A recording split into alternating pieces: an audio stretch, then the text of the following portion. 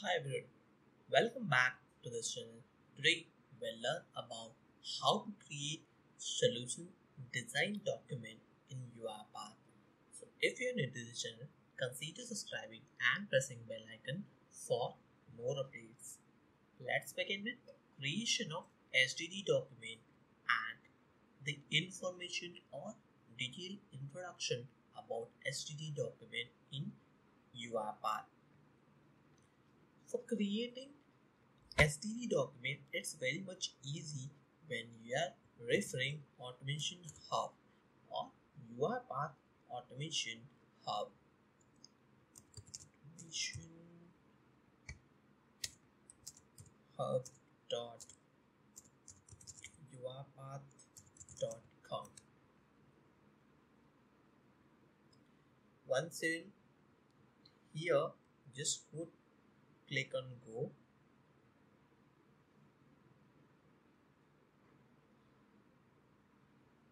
It will navigate to this page where you can create your account. I've already created one video on creating a complete detail with creation of Automation Hub and the detailed introduction about Automation Hub. If you have not watched it, you can watch it first, then you will refer this video. Post it in this detail, enter your login credential.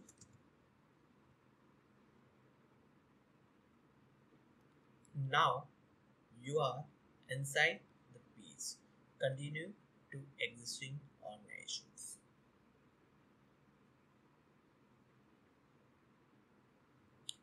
Here you can see several options are available, but select on Automation Hub. So before proceeding further with solution design document, let's understand what is solution design document. So a solution design document is also known as solution design reference or business requirement document. As in essence, the blueprint of analytics implementations. It defines criteria identified by stakeholders throughout our organizations. There are two components are included in solution design documents, where ownership and location of the design documents is referred, as well as design business requirements. So whenever we are working on several other projects, a team who is responsible for creating Std document or solution design document, they need to create from scratch. But UiPath has provided the facility to create it by using their templates. It's already ready-made template is available inside the UiPath Automation Hub, where users can select that and create it by their own. So let's understand these two concepts first, then we'll jump to creation of Std document in detail. So as I said, ownership and location of the design document is mandatory, where we are creating Std documents.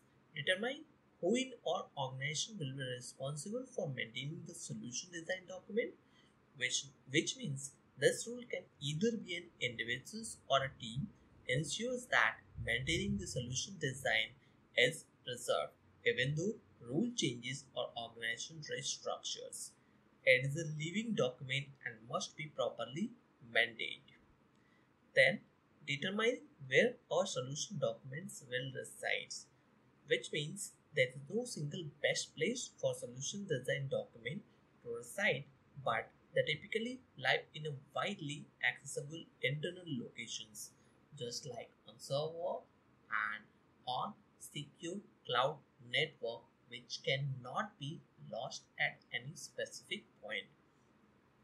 Then the second point, which I said, define business requirement, where determine a key performance indicator, figure out the most important data to be collected, and take those questions and determine what tracking needs to be done in terms of group.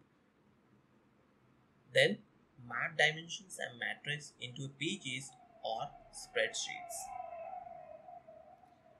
So whenever we are coming to the point performance indicators, which means what do you ultimately want visitors to do, the answer to these questions varies by industry and verticals. It can be multiple things. Examples include purchase, registrations, and claim. Second is figure out the most important data to be collected, which asks business questions what you want specific answers to. Answers to these questions will provide insight on how to improve our KPIs. Then take those questions and determine what your tracking needs are. Group them into dimensions and metrics. Dimensions are variables that contain text. Example would include internal search terms, product category, or name of the area or tester clicks. Mapping dimensions and metrics into pages or spreadsheet, it means this page or table ultimately becomes our solution design document.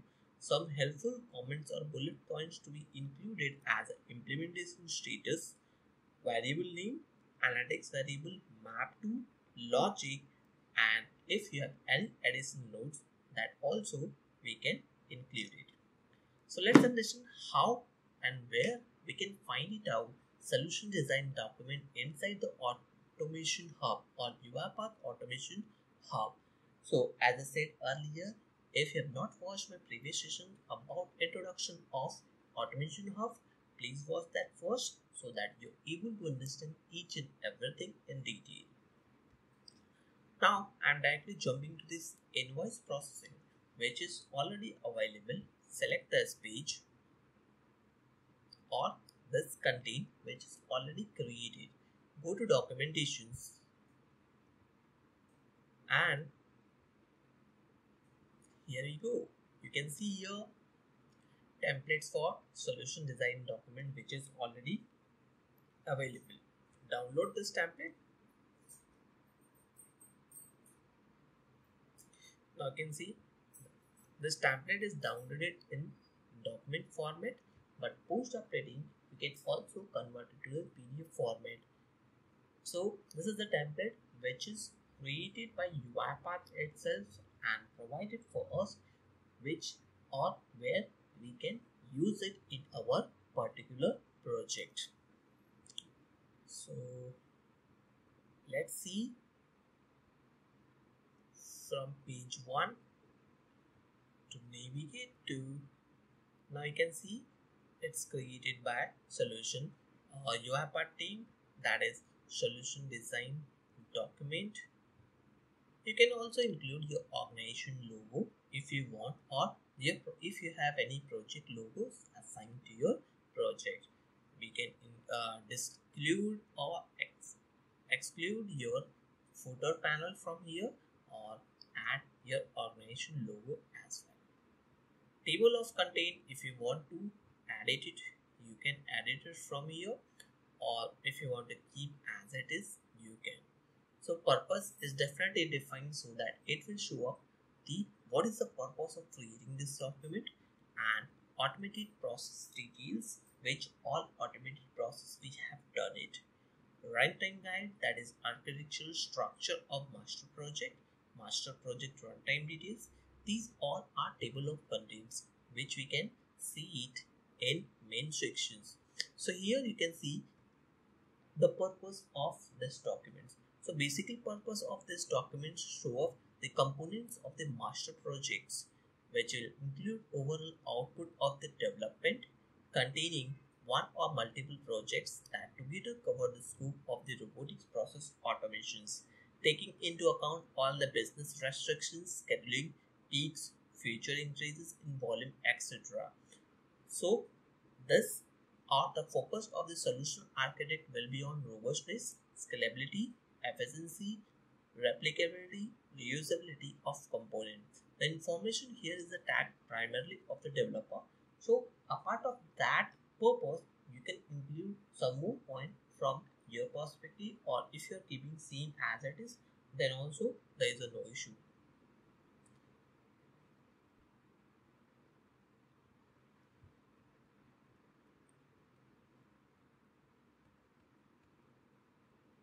Now, what all automated process details are available? Like here, you can include your uh, project name, which is invoice processing.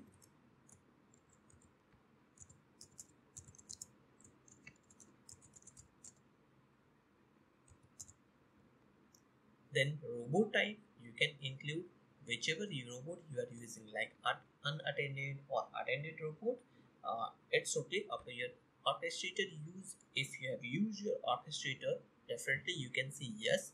And the URL, if you want to include, you can include it here. Scalable, if your environment is scalable, you can give the scalability, and if not, then you can provide it to no. Your version is which version of UiPath right now you are using. So as of now, I am using 2020.10.3. So as per your UiPath Studio version, you can add it the version here. Now let's jump to runtime guide. Runtime guide will cover architectural structure of the master project, where display the interaction between component, packages, robot, orchestrator, queues, and running order. If you have any screenshots, you can include it here. Otherwise, you can write it small descriptions and the linkage of these packages or the tools. It's always recommended to include a screenshots, which will be helpful. Master project runtime details, you can provide it. If you are using production environment detail, definitely you can provide the production environment detail. Prerequisites, if you have any prerequisites, like if you have integrated with ITSM application like ServiceNow or any other application, that credential will be required for adding the detail here. Input data, if you have any input data in CSV file or Excel file, you can include it. If you are having any expected output, that is the desired output you are looking for by this bot, then definitely you can add the expected output here. How to start automating the process? You can include the complete descriptions, like process will be started from the orchestrator server, or if you have any other fields or details, you can include it. Now, the several other components which is present here, you can update it as per your requirements, and then move to the project name. Here you can provide your complete project name,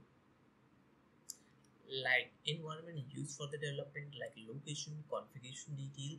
These all details you can include it. Environment requisites, like any, if you have any specific OS like Linux system, or if you are using Windows, definitely it will be fine for you. If you are using lower version of Windows, definitely you need to include as a prerequisites. Repository for the package, if you have used any repository or package, you can mention it here. Configuration methods, like if you have assets, Excel file or JSON file, you can include it to here. List of reused component from the previous project, if you have used anything, or if you have integrated with your previous project, definitely you can highlight that components to here. List of new reusable components you can also include, like placeholder created in the Automation Hub, something like that. If you have your project workflow details, you can include screenshots here, or if you have any PDD document, that is also okay if you can attach it to here. PDD document is basically process design document. I will definitely cover one more sessions on PDD. Package details are available in this sections. You can include the package details, which all packages you are using. Right now they have included the Gendesk report, but if you are using Excel report, definitely you can include the package details here. Architectural structure of the master project is also required when you are working on big organizations, or including all the details about this. If you have any other details, like any dependencies or any environment specific detail, you can include here and save this template. Now your solution design document is ready to share with anyone else or with all of your organizations. It's all absolutely very easy to update the content on this template, and in the glossary sections you can provide it in the jargon's value and their details if you have used anything. That's all how we'll create it.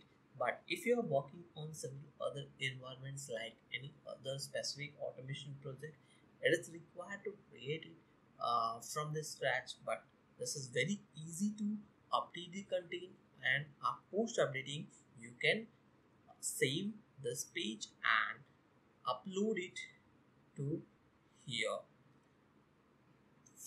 Post updating, you can include the file, provide the title name, select the file type, which type of files you are using, and from here add descriptions, and once you click on add file, your uploaded or your updated solution design document will be available inside the document sections. So this is how we'll create solution design document on Std document in UiPath using UiPath Automation Hub. That's all about solution design document. Hope you liked it. If you really enjoyed this session, consider subscribing and pressing bell icon for more updates. Thank you for watching.